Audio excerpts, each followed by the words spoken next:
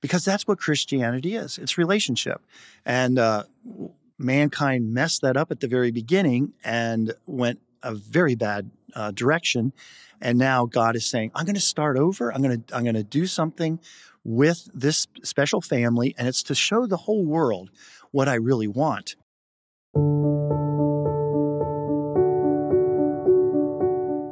Well, Mr. Russell, it's fantastic to have you back on the Anabaptist Perspectives podcast. It's been a minute since I've interviewed you, and I'm here at Faith Builders, and we figured we'd sit down and record a few episodes with you. So thanks again for coming on the podcast. You want to spend just a very brief, 30 seconds, who you are and what is it that you do here? Okay.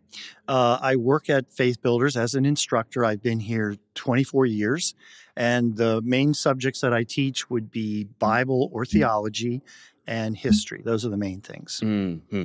And so this is particularly exciting for me because so you wrote a book called Overcoming Evil God's Way. I think it was like 2008, something like that. 2006. 2006. It came out in 2007. Okay, so 2000. So it's been a minute, and you just finished updating and revising. Second edition is now out. It just released, and of course I was very excited to get a copy. So it's a book on non-resistance, which is something we've talked a lot about on this podcast. But you have a really interesting concept in here. In this book called Uplift Through Covenant that's the name of one of the titles, but I'm going to just hit a few points and then we can go from there. But so in chapter 4, you make this point, and I'd love to hear you flesh this out a bit.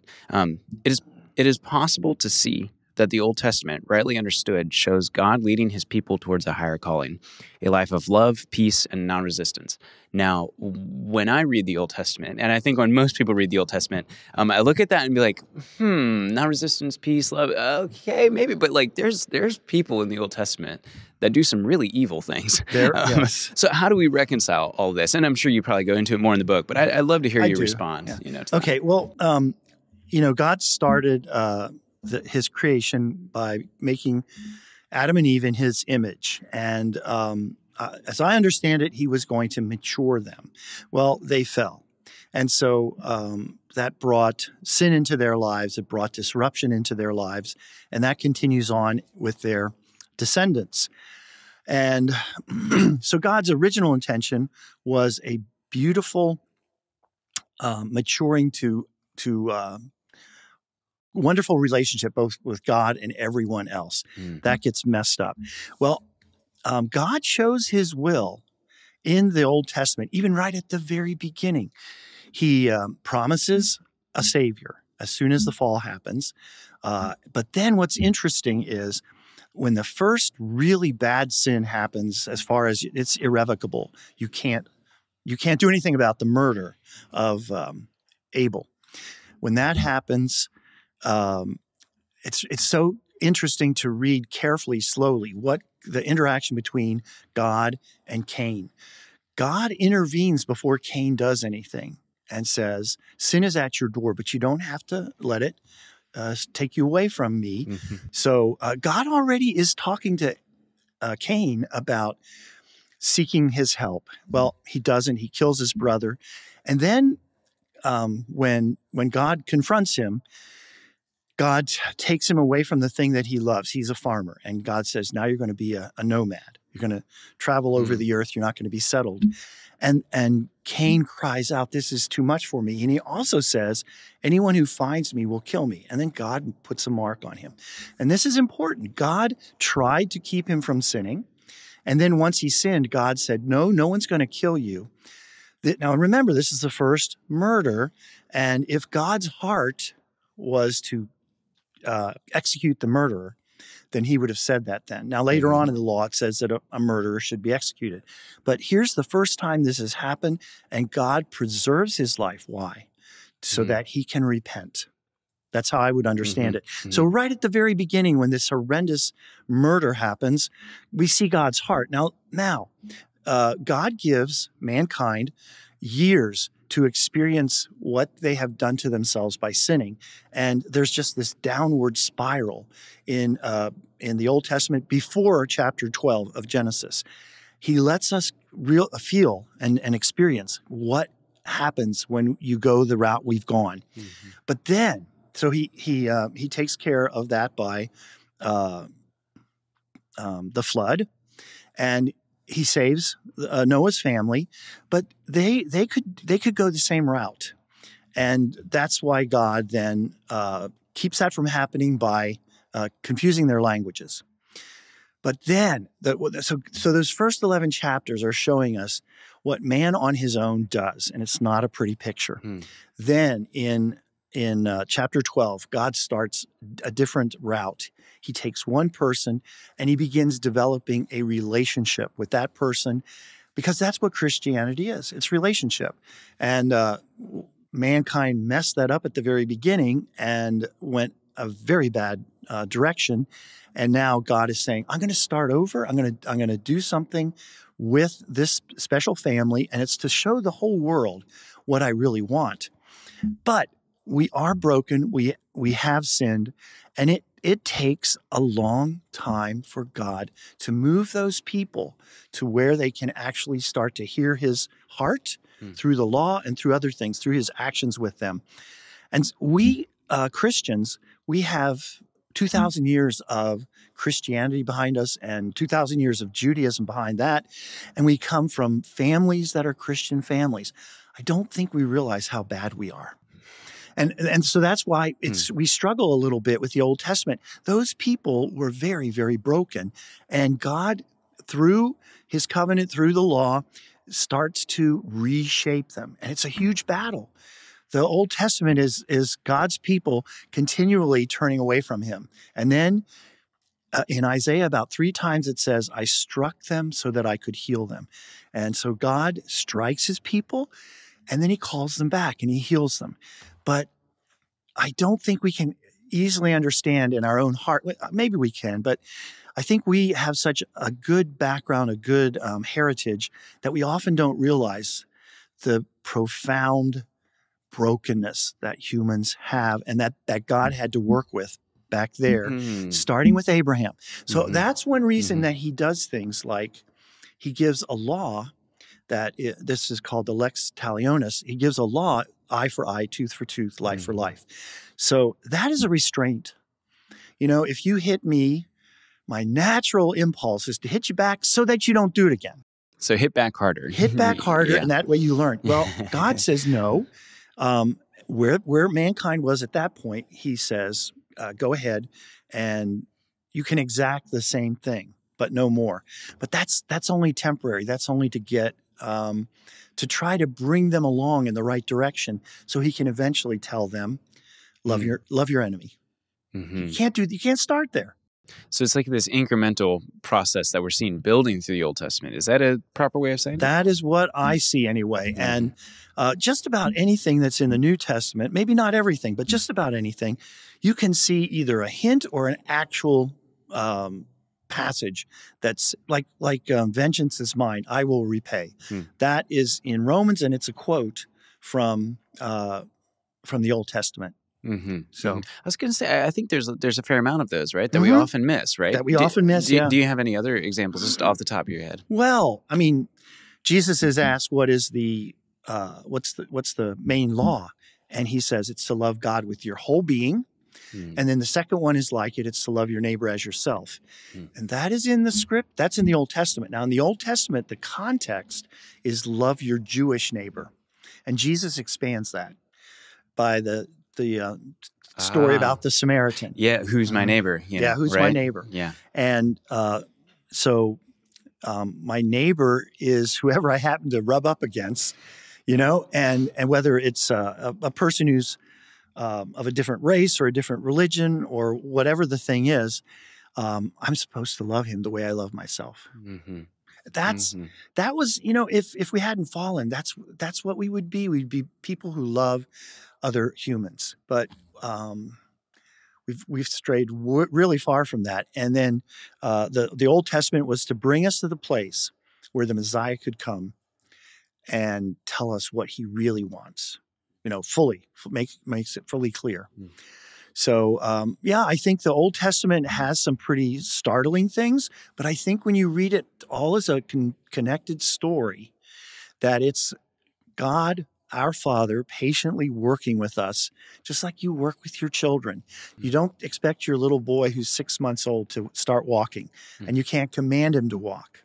But you work with him, and eventually he starts to walk. And once he starts to walk, then you want to see him run, and maybe run in a race and maybe win a race. Well, I think that's the story of God with his people. He's working with us patiently like a father works with his son.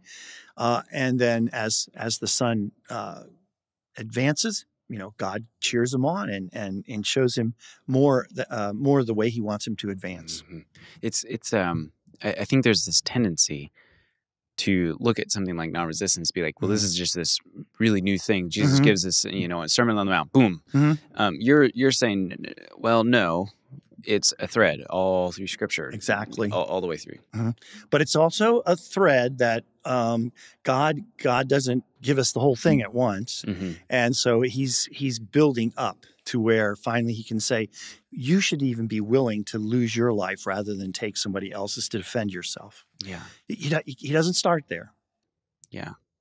That seems to make a lot of sense. And again, it's kind of a struggle when you reading the Old Testament. It's like, wow, these are some hard stories, Yeah. And I think maybe perhaps that scares some people away. There's something about just how raw it is, and I don't know. Do you want to comment on that? Is that God wanting to show us how bad humans can be, or how much redemption we need? That's what I think the better way to say it. How much redemption we actually need. So we actually benefit from history, from our tradition, from our families, in ways we don't recognize. So we have built into us already some things that God was working at building into the Jewish people in the Old Testament. We just hardly even know how bad we could be.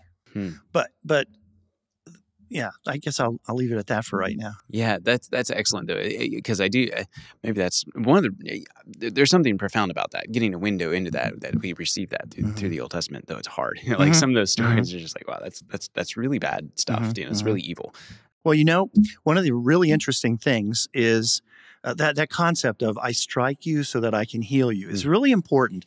And the whole time from the time the Jewish people get into the Promised Land, and then soon after that they have a king.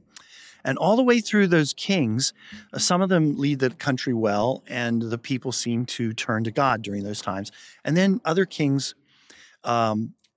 they hedge their bets, and instead of just worshiping Yahweh, they'll worship Yahweh and Baal. If you read carefully, it's not too often that the Jewish or the Israelite kings, the ones in the north or the ones in the south, abandon Yahweh. It doesn't happen a whole lot. Usually they're worshiping Yahweh, and then to hedge their bet, they'll worship Chemosh or Baal. And so there's this, but right at the beginning when they came into the Promised Land and were given the law, it said, don't worship other gods and don't worship me the way the Canaanites worship their gods. And the Israelites did that. So for instance, the golden calves in the northern kingdom, when the two kingdoms split, the Jeroboam built a temple in the north and a temple in the south. That's already going against the word. Deuteronomy said, I'm going to show you a place to build the central place of worship, which is fascinating. He didn't tell them what it was going to be. So he said, I'm going to give you one central place of worship.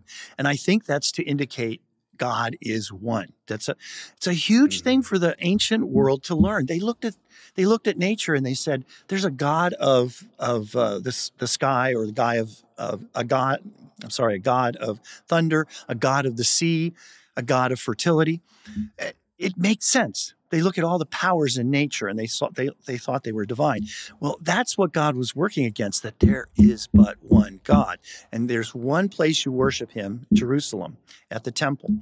Well, instead of doing that, they continued to worship Yahweh, but they would, they'd also worship the fertility god, or the god of the storm, or the god of the sea.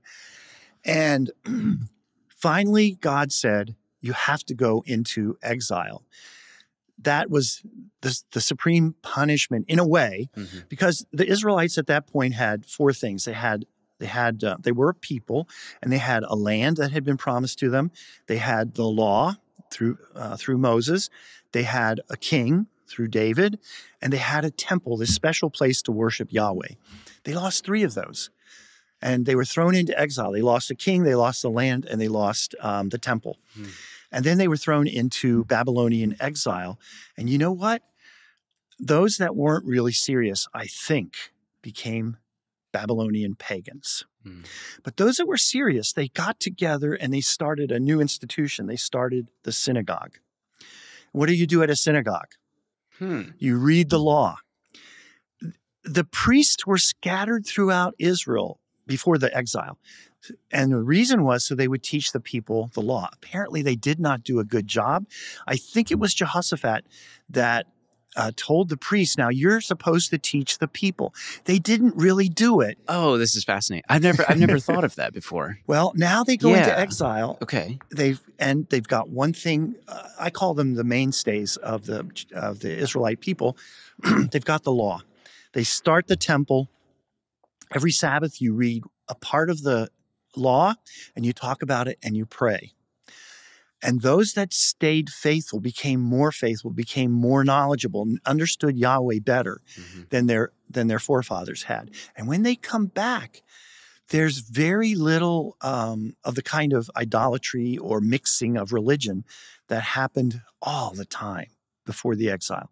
So God had to, just like he had to do the flood, God doesn't want to punish us, but he did the flood because it was necessary. It was necessary to do the exile, to get these people to the place where the Messiah finally could come. It's like again that incremental thing. It's like, okay, the next piece, and the next. It's like we're slowly building up, and then Messiah. And so for even before the exile, they had the law, but then they got all these prophets telling them. Isaiah is beautiful. It's 150 years before the exile, and at least the first part of it is. And he tells them, "You're sinning against me. I have a accusation against you." And so please straighten up, but you're not going to. You are going into exile. I am going to strike you. But then he also tells them what's going to happen later. So there is this picture in Isaiah of our wandering away from God is going to bring repercussions, but God is not going to give up on us, and he's going to give us this glorious future. So they had something. They had something to look back at and say, you know what, we earned this. And they also had something to look forward to, and they started trying to understand who this God is, who Yahweh is. Okay, so this is one I'm really curious about. How would you respond to those people who would say that this non-resistant ethic, this uplift through covenant, all of that is already present there in the Mosaic Law? What would you say? Is or isn't present? It is. It is present. There, yeah. Well, I think it is. Okay. It's like how so? It's sometimes explain that. It's sometimes. Well, first of all, I guess I would say first of all, it's in the Torah, which is maybe you're thinking of the law that Moses was given on the Mount. I'm thinking the Torah. But like the story that I told about Cain and Abel. That's so clear what God wants. This is God's heart. He doesn't want the death of a murderer. He wants conversion. He wants the murderer to repent for what he did. So I think that right there at the very beginning, you get this beautiful story that God is doing what it takes to bring us back to him. And the law itself is actually that as well. Sometimes it's not clear in the law itself, but then Jesus says in Matthew, you've heard it said, and then he will quote something from the law, although at least one time he just says a standard conception that the Jewish people had, but it wasn't really from the law. But usually it's from the law, but I say unto you. And so he talks about this eye for an eye, and that is not really God's heart. It's a restraining thing. Also, the divorce and remarriage, that's not God's heart. It's a restraining thing. Oh, okay. So God is so he's got these people that need to see, first of all, you don't do just whatever you feel like. And so a lot of the law is about restraining, pulling back, keeping the people from doing things they shouldn't do, or at least some of the things they shouldn't do.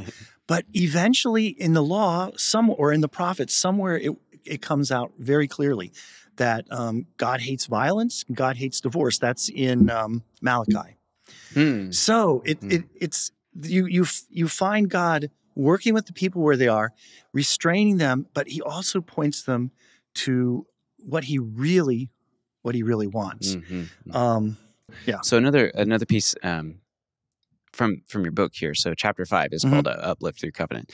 One key principle of the Old Testament is that God works with man according to the condition in which he finds him. And that's really that's basically what you've been outlining through this whole thing, you know. One thing extra I would say, maybe I did mention relationship, but you see, what God did was he created beings that were like him, and that's relational. God is love. God is Father, Son, and Spirit. So he is inherently love. He is inherently relational, and he already had relationships. So it's not like he's lonely and needs somebody, but in his overflowing love, he wanted to create other beings like himself to share his love with.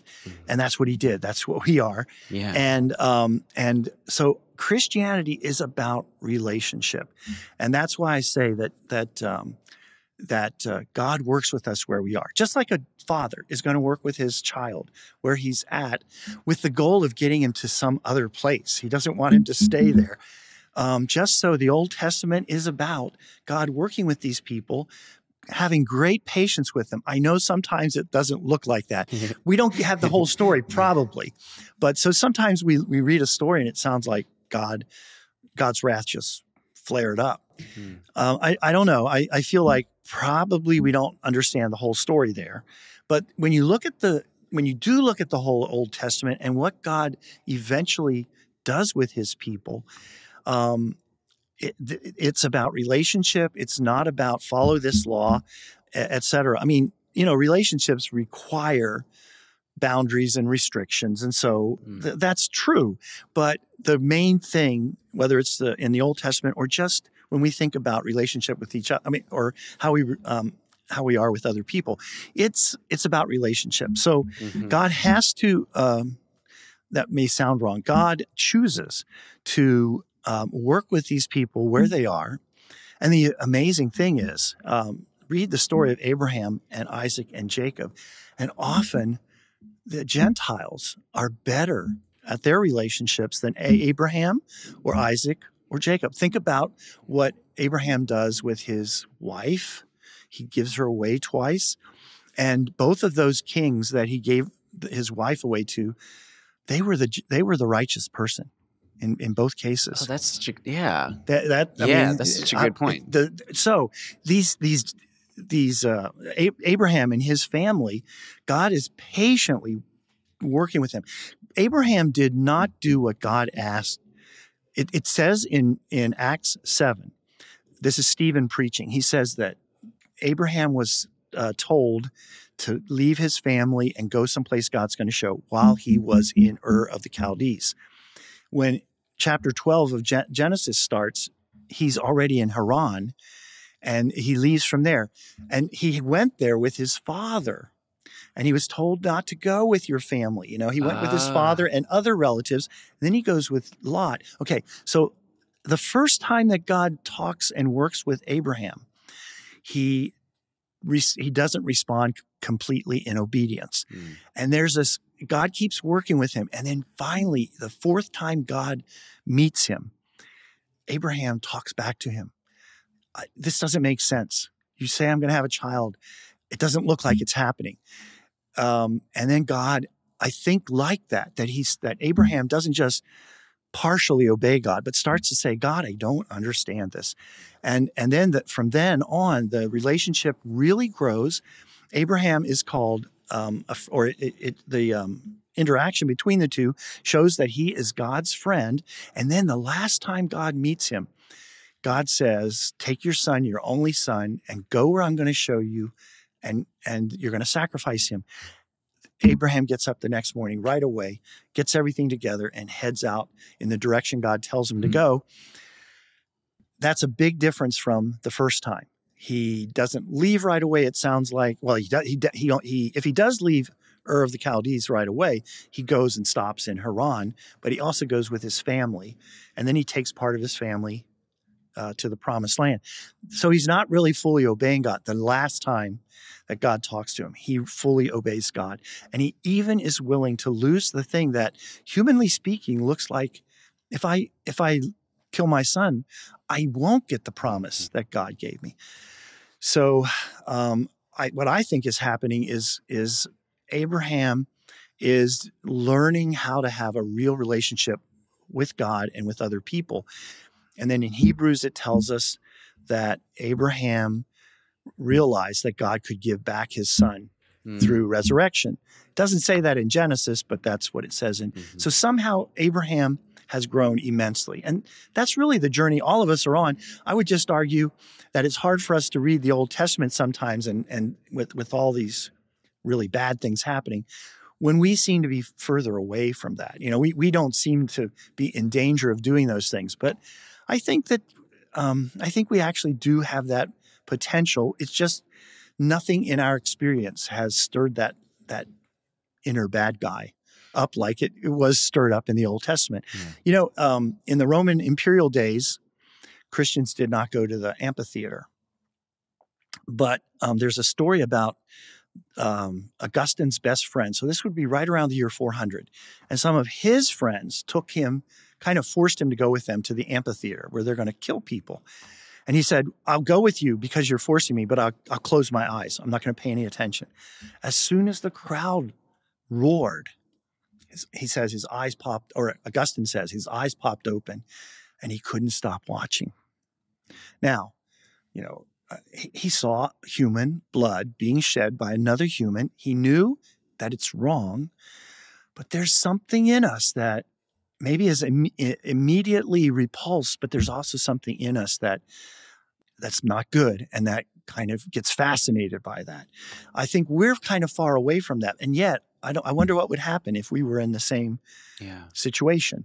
So that story about Alypius, I think, indicates how Alypius thought, I wouldn't enjoy, and I don't want to enjoy the amphitheater. But when he was there, that poison just immediately responded to his spiritual brokenness. And it's just showing how much redemption, back to that whole thread, right? How much redemption we need.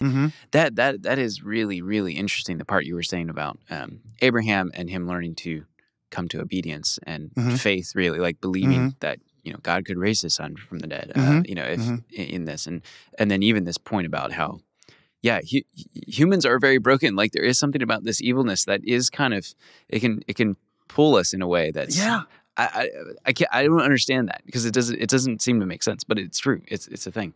I've often wondered that too, like the gladiator games, that happened back then and were so popular. And it's like, well, have humans changed that much? Like, how would it be today? Like, there's still a fascination with such things. Yeah, and, I think it could happen again. It probably could. Yeah, it probably could. Wow, this is fascinating. So that was the last question I had on my list. But is there anything else you want to add, or anything else you want to share on the episode? I'll say one more thing. We have a really good heritage. I've already mentioned how it actually can sort of insulate us from the pull of some of the evil out there. But that can still grab us if we're not careful. But I would just like to encourage our young people and even our older people, get to understand what God has given to us in our heritage. We have a good heritage, and it points us in the right direction. But sometimes we have simply accepted it and not actually exercised either our heart or our mind in really understanding it. And then when trouble comes, or when somebody makes a good argument, sometimes we're swept away. And I think that I come from a different tradition, and I've accepted the Anabaptist tradition because I really think at the basis of it is God's heart. Living, committing to God through Jesus, living the kind of life that Jesus has shown us, not being tempted and conformed to the world, learning to trust God even in hard times, maybe hard financial times, and also the book that I wrote is about non-resistance. And non-resistance isn't that I don't go to war. It's that I love everyone. It's actually about loving like God wants us to love, so that I wouldn't even defend myself. And I hope this is true. Well, you don't know until you get into that pinch, but you should be thinking about it ahead of time. So we need to love everyone, even our enemy, so that we will not harm any other person. And that's a beautiful thing that won people to Christ in the early church. The early church was clearly non-resistant. And that's at least one of the things that drew people when they saw these are people that there are a lot of them around, but they don't gang up together and fight us. They let us take them to the amphitheater and kill them. We haven't gotten to that place, but I think we have in some ways let parts of our understanding what God's word said slip away. And I really would just like to encourage people, look at what the early Anabaptists taught. Look at what the early church taught. And it's really what Anabaptists today are talking about. Mm-hmm. Yeah. Wow. I think that's an excellent note to end on with that encouragement. And I just want to thank you for what the part you've played in that, writing the book, coming on a podcast like this, explaining it to people. You do a lot of teaching on it. And I think it's, this is stuff that we need to be engaging with. We need to be talking about. So yeah, I thank you for that. Appreciate it. You're welcome. Thanks for listening to this episode of Anabaptist Perspectives with Mr. Russell. We've interviewed him a number of times on this podcast, and you can find some of those other episodes linked down below. And of course, you can pick up a copy of his book in the link in the description. Thanks again for watching, and we'll catch you in the next episode.